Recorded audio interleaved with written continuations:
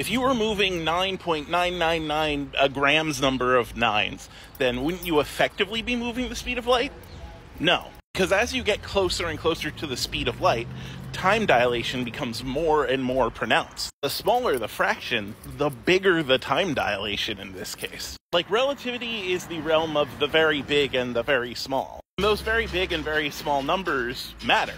Again, to move at the speed of light, if you have any mass, you would need infinite energy. If you were moving a grams number of 0.9 close to the speed of light, you would have an unimaginable amount of energy, but a finite amount of energy. You may say that doesn't make a difference, but remember, you could put another grams number of nines, and you would get that much more energy.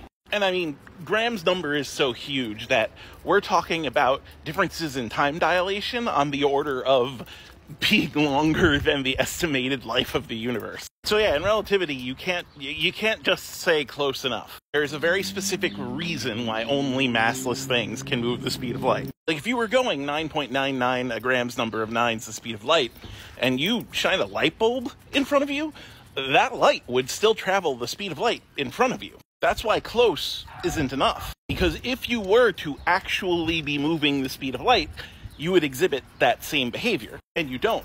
In fact, you can't. The very fact that you have a reference frame, that you have a perspective at all, prevents you from doing that.